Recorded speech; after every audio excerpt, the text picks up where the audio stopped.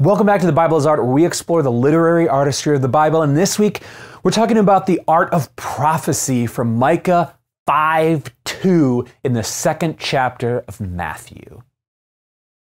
Matthew has opened up his story with a genealogy, locating Jesus in the family of Abraham and King David.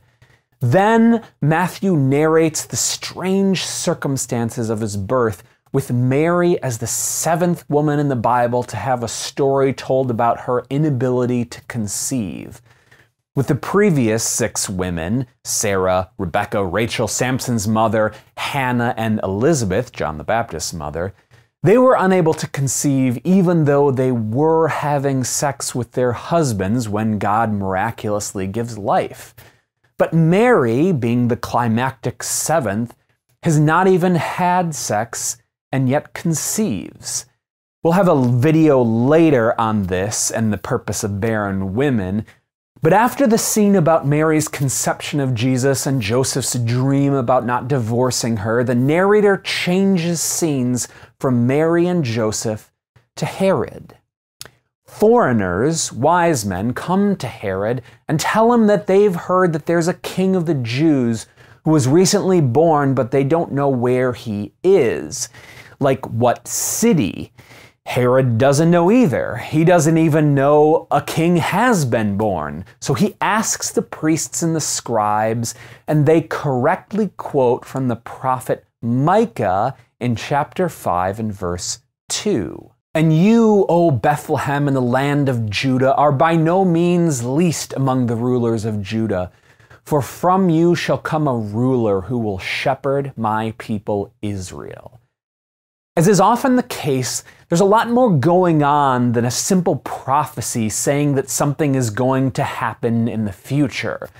But to understand what's going on, we need to look at the book of Micah.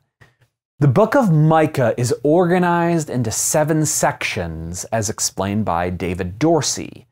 Notice, Micah has separate sections that condemn the people and the leaders for sin. One of the unique features of Micah is what he condemns the leaders for.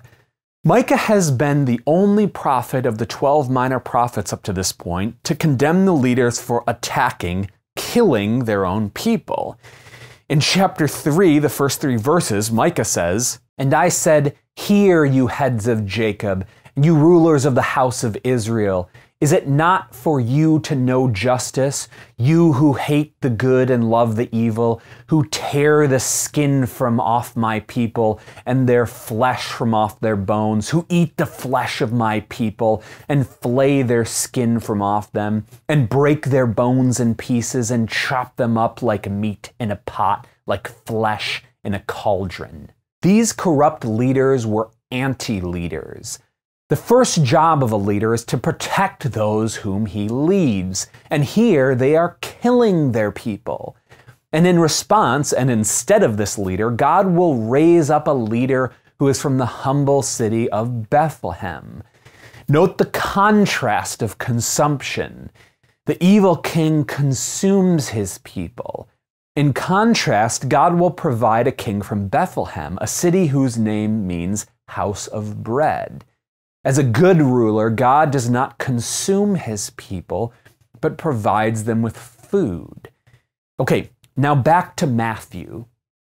Notice, all the things that were going on in Micah are also going on in Matthew's gospel.